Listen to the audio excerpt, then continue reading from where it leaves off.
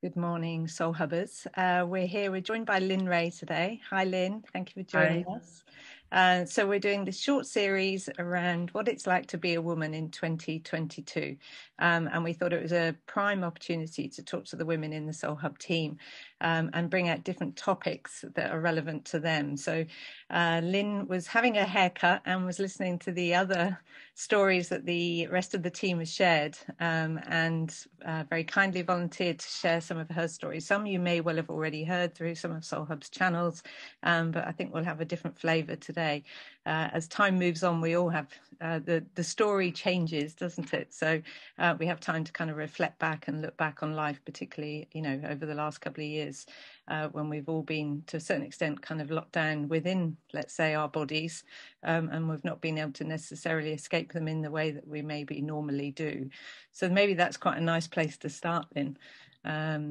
So, I guess, particularly you've had quite a journey over the last 2 years as well, right? Do you want to just bring us up to speed with maybe where you're at?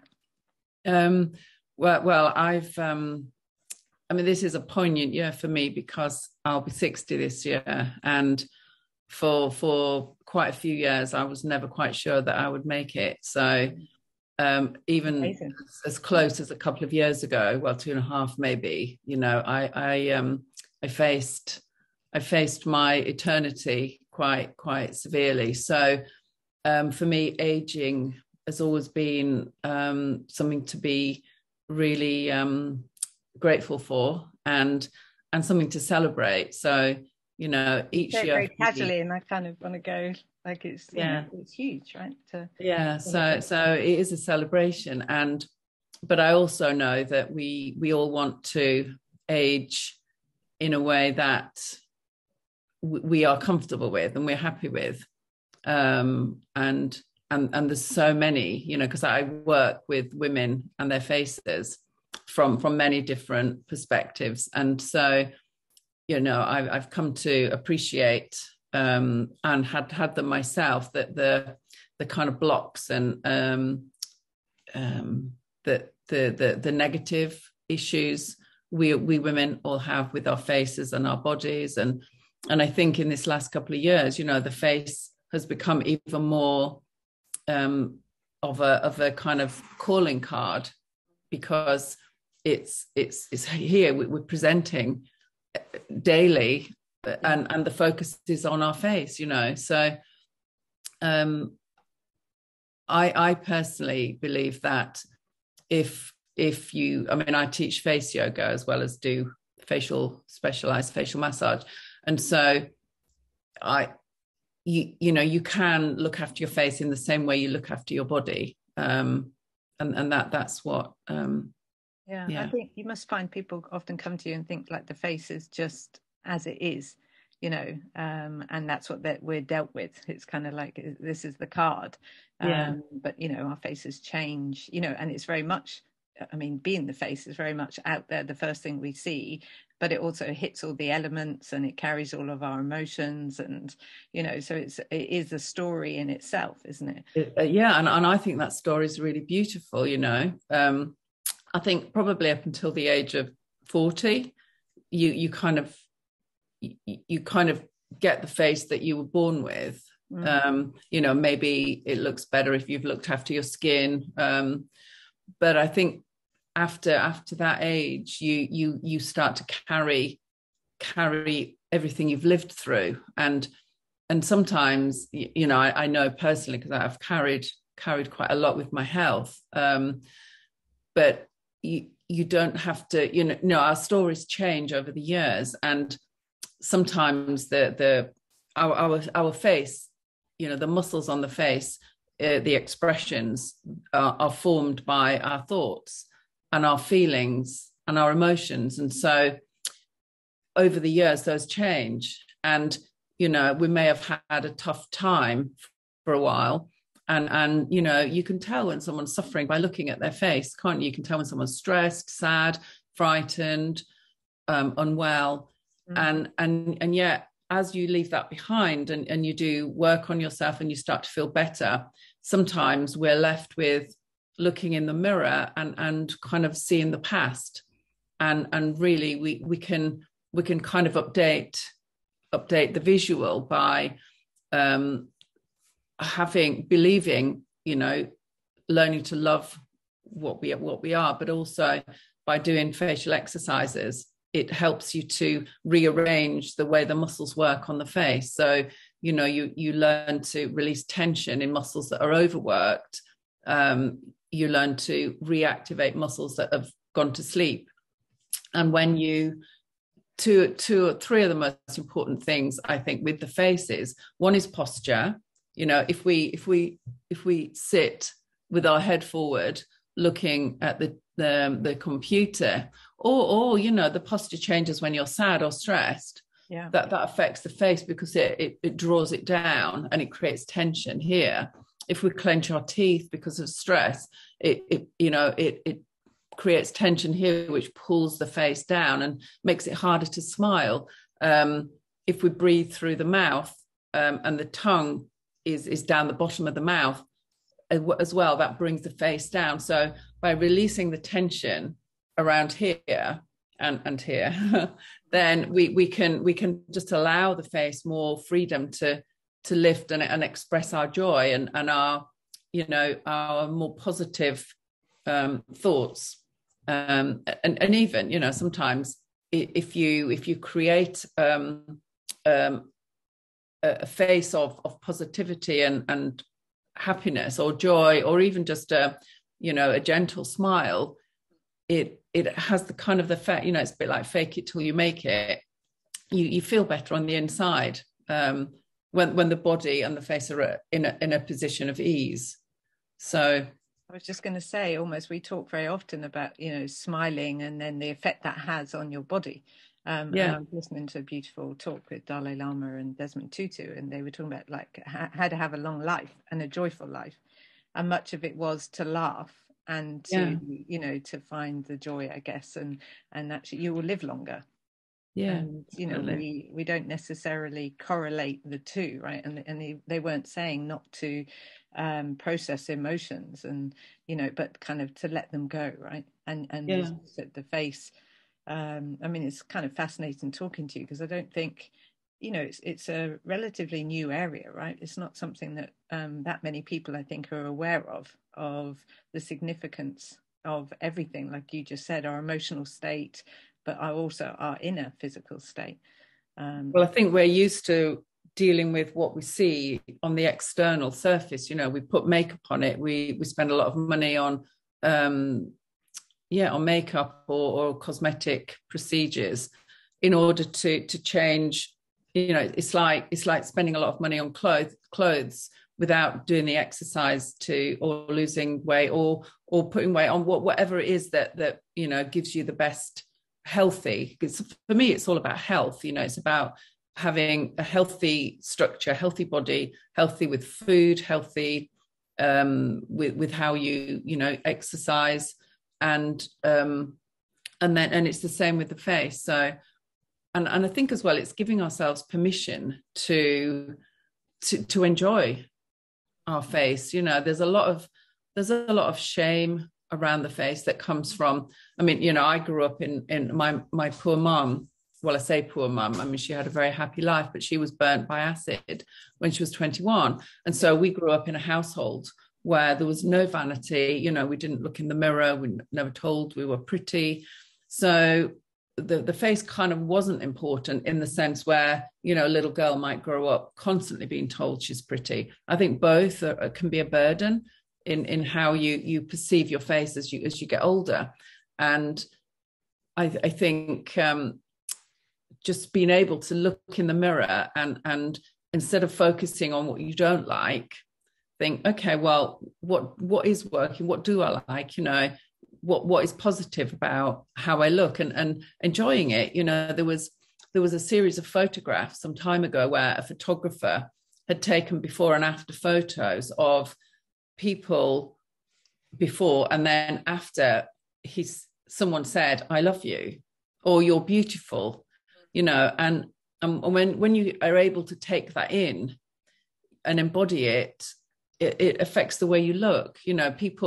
People say, "Oh, I hate having my photo taken," and you can tell because that they're sending out that message. So, you know, it's all about intention, as well as taking a positive stance on knowing that you can add something to what you do, in the sense of doing yoga, and you know, you can teach your muscles to do what they were designed to do, rather than what we've habitually picked up over the years from stress, from bad posture, from, you know, all this, whatever. You know, we can just learn to leave that behind and just have the muscles working, doing what they're meant to do, so that we are creating something that shows who we are. You know, it's like you're when you're meeting someone, especially on here, you know, that it's harder to read body language. So it's really important to be able to give the message through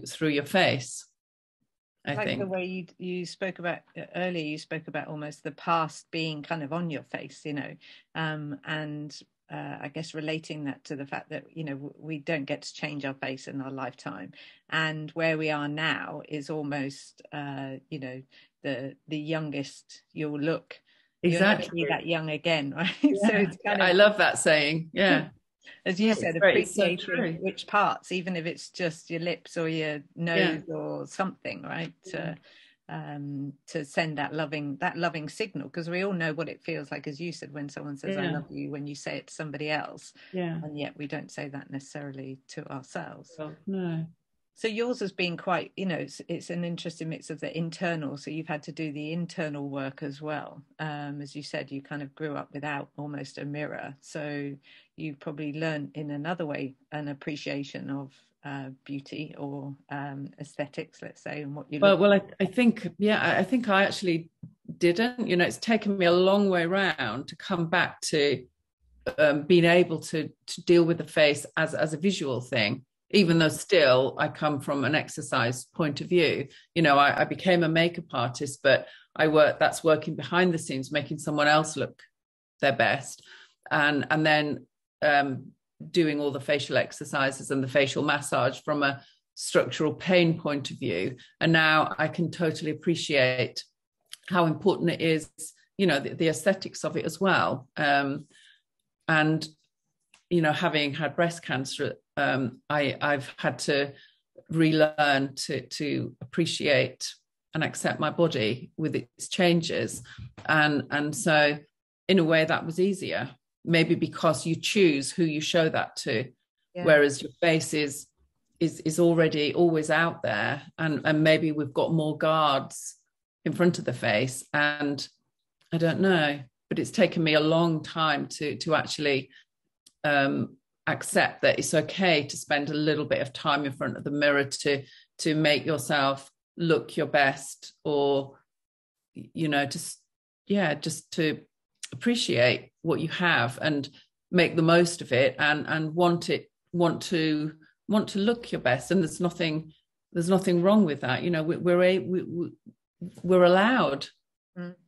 It's such a negative, isn't it? It's almost that balance of, you know, it's like self-love and narcissistic love, or you know, spending time and feeling good and looking good, versus then you know, people think, well, you spent your whole time it's so vain, and how we find those balances in life, right?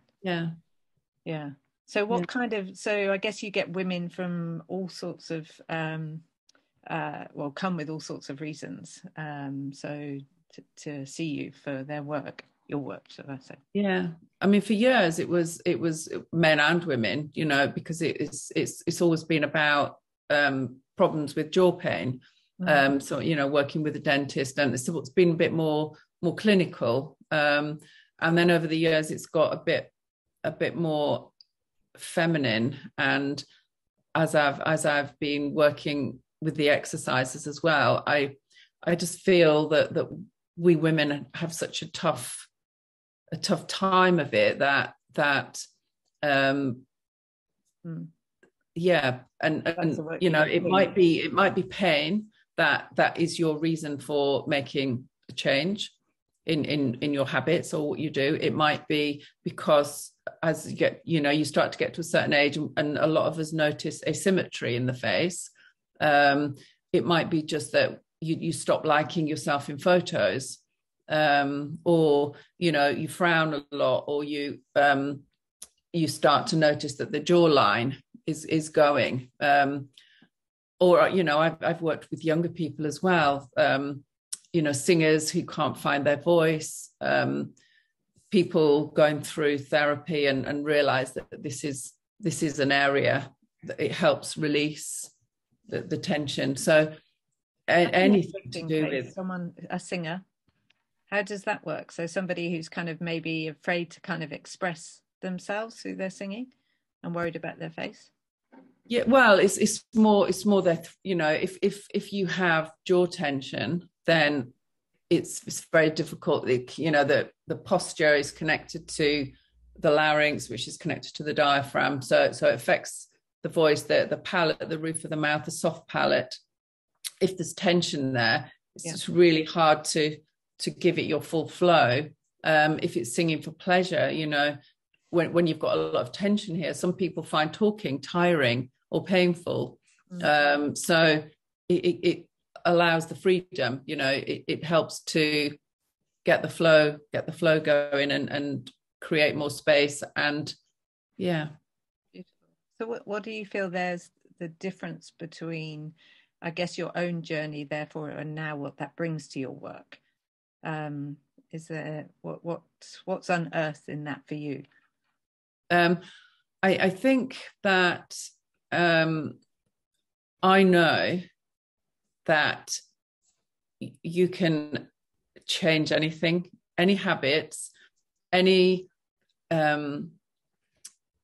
issues. It's not about it's our fault, it's not about blame. It's just we have created where we are now. And if someone comes to me with whatever they've got, I can do a certain amount, but it's being able to reach that person and help them come to the conclusion and the knowledge that, okay, well, I'm a facilitator, and with massage, I can help you, remind you what it feels like to be less tense.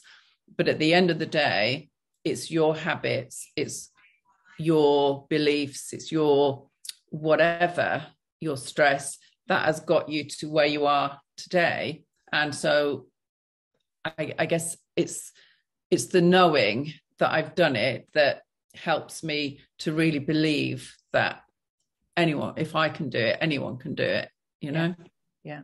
And I guess when you say that, you talk about your belief to stay alive. Yeah. And you needed to heal your own body through your beliefs and your perceptions of what the body's capable of.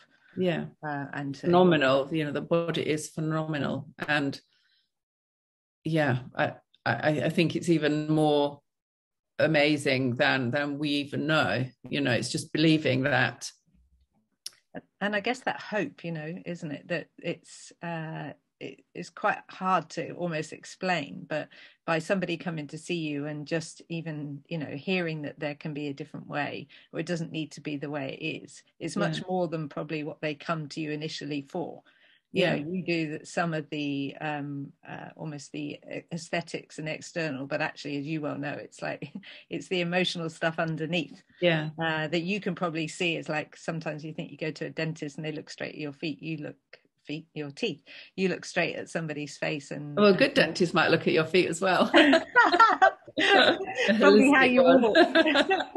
You look fully at the whole kind of body, and in particular the face and what we're carrying, and the story's right there for you, isn't it? We are amazing, we really are. And even if I can help someone take a couple of steps in the right direction, then that's amazing.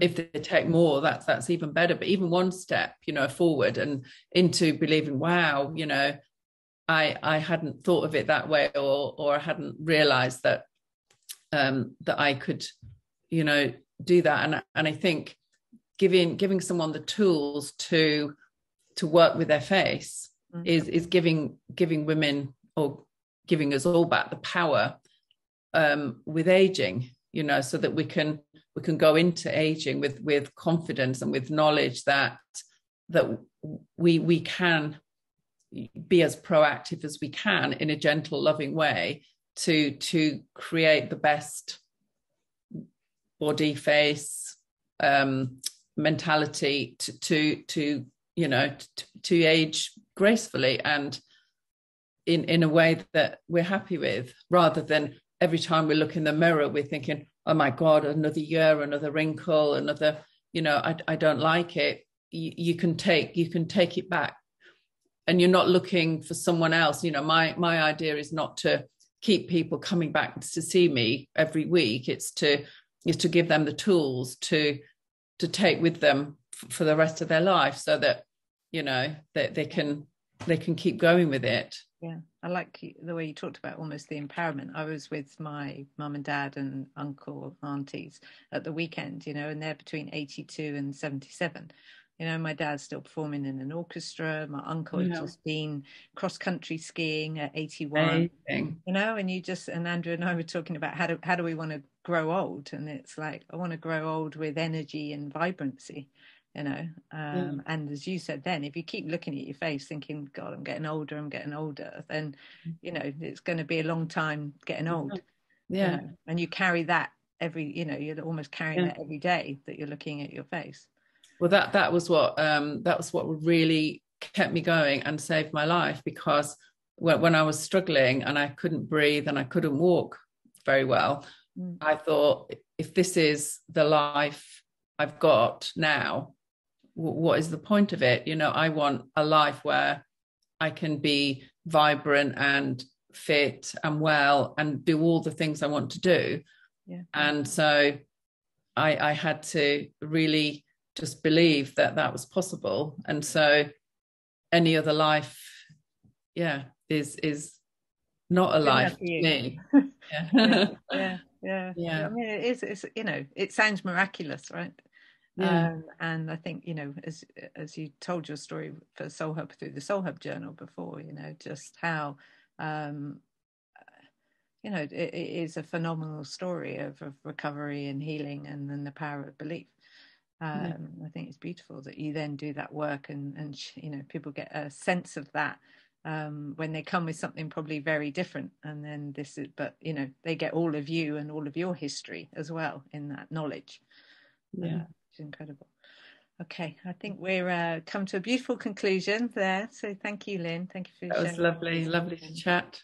And so that you can find you through the Soulhub website and read a little bit more information about exactly what you do. But I think that gave a really good flavour of just Well, enjoy the sunshine. Thank you. Bye. See you later. Bye.